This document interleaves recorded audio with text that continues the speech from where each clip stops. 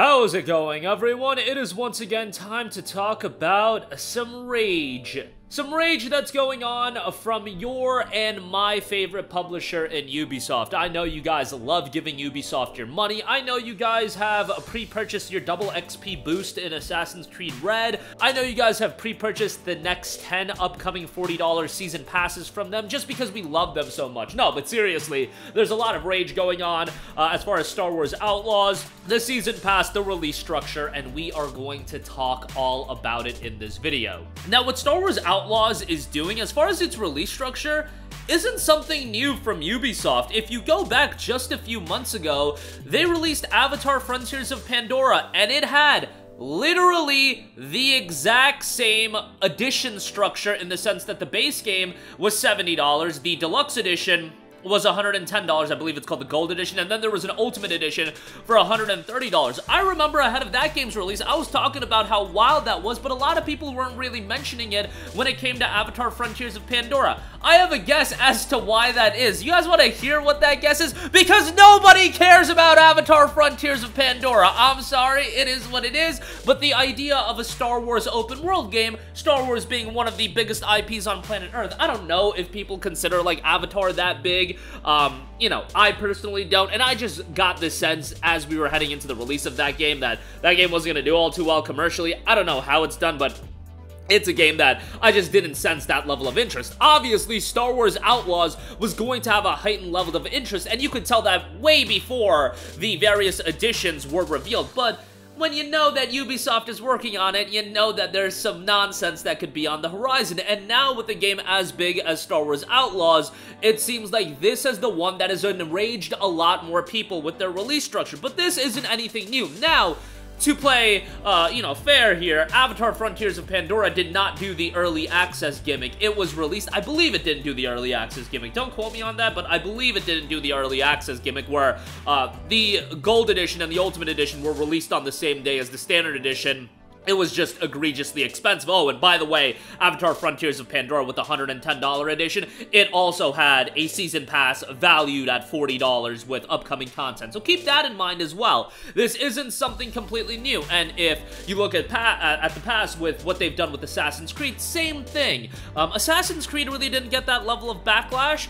I know some people are definitely on my side when I think Assassin's Creed has, you know, it's not the Assassin's Creed that I knew and loved. Let's just put it that way. But I also know a lot of people love AC Origins, a lot of people love Odyssey. It seems like Valhalla's a little bit more divisive, but I know a lot of people are super into those games. Mirage was a little bit more up my alley, where it was more of a contained experience, $50, and a little bit on the shorter side, and that's what I like to see out of Assassin's Creed. But not to go on that tangent, with Star Wars Outlaws, there has been a lot of rage, and the rage continues, because now we are starting to get an idea of what that narrative season pass is going to contain, and one of the key elements of it is, and it notes, play the exclusive Jabba's Gambit mission at launch. Just as Kay is putting together a crew for the Canto Bight heist, she receives a job from Jabba the Hutt himself. Turns out that ND5 owes Jabba a debt from years ago, and he has come to collect.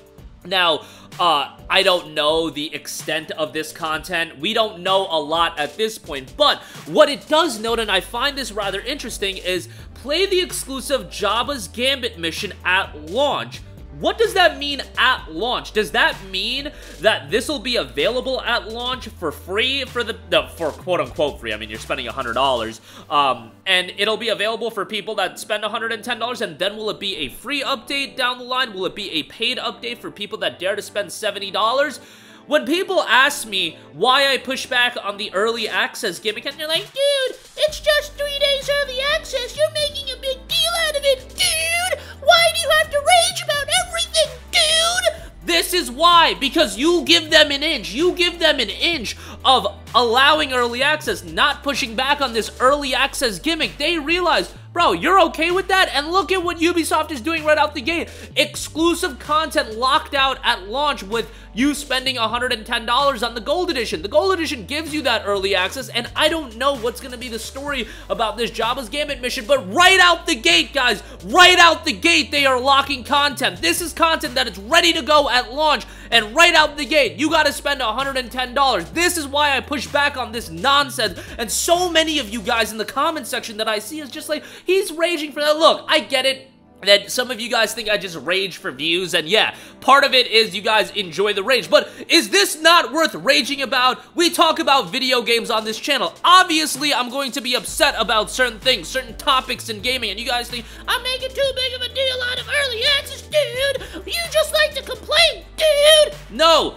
If you let things like this slide, especially with a publisher like Ubisoft, they are going to take that inch, and then they're ultimately going to take mile after mile after mile, and slowly, you're just going to be normalized to it, and you're going to be like, yeah, this is how gaming's supposed to be, guys! $70 games with $40 season passes. I love Ubisoft. Obviously, most of you guys that can use at least one brain cell will realize why I am popping off at Ubisoft like this, but it seems like some of you guys can't realize how bad and how dangerous stuff like this can be, because they will keep pushing, they will keep pushing, they will continue to fundamentally change game design like they did with Assassin's Creed, and don't even tell me that's not what happened, because that is exactly what's happened, to prioritize purchasing microtransactions, and that's why I rage at my boy.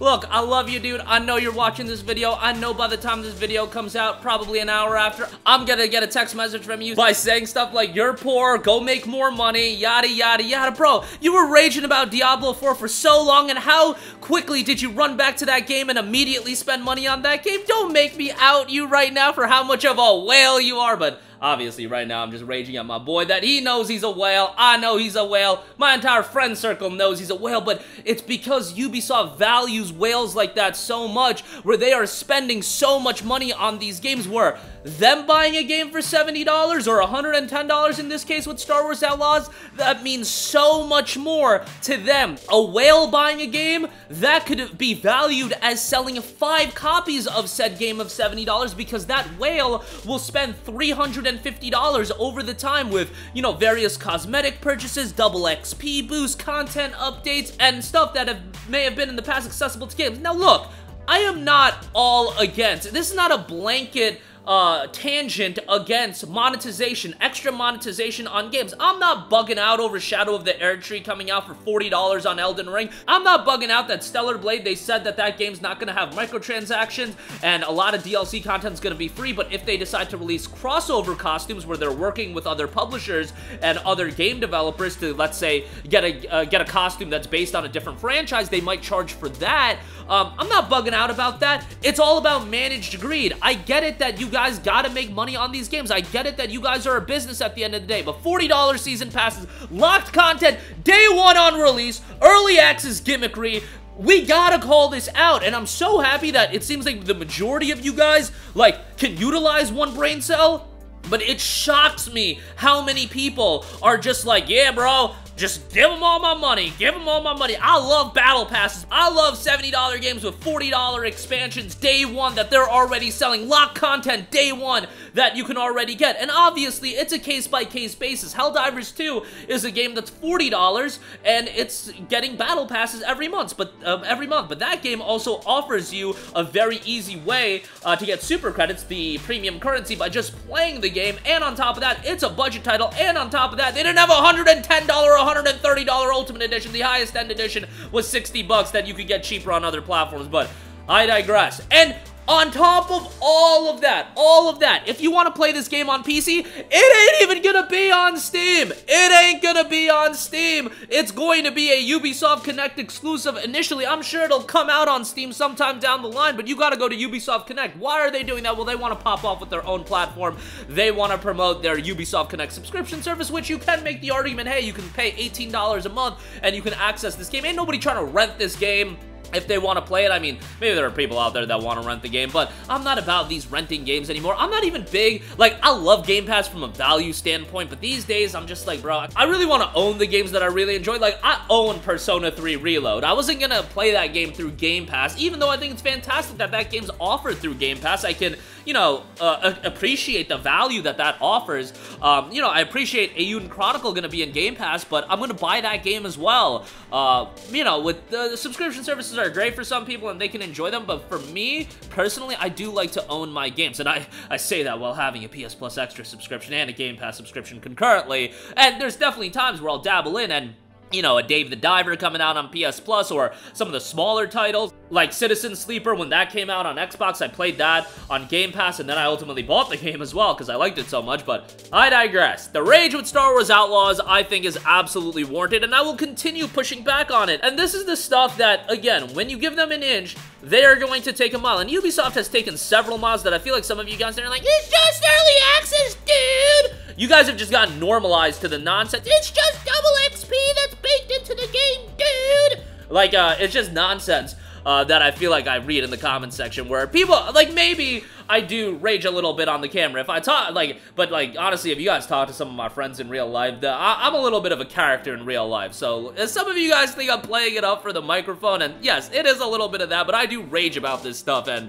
you know, that's why people on my personal Discord have to lower my audio volume to, like, 50% because I just rage and yell all the time. But that is gonna do it for me. Again, you guys might think I'm a broken record, but it seems like most of you guys enjoy the raging videos, or not. I feel like I was relatively tame for my standards in this video, but, like, you guys probably disagree. I feel like it is good that we continue to talk about it, because the more eyes that are aware of this, the more people that are aware of this, I should say, the better it is for at least voicing that this stuff ain't okay, and, you know, that you will push back. Ultimately, how will that affect commercial numbers? I don't know, but we've seen nonsense like this affect commercial numbers in the past. Look at a Suicide Squad. Look at some of these other games, Skull and Bones, that have come out and been complete flops. Will that deter Ubisoft from doing nonsense in the future? I don't know, but at the very least, I could try. I could do some fun videos, and that's all I'm here to do. That'll do it for me. Sound off with all of your thoughts in the comments section down below. As always, thank you for watching, and goodbye.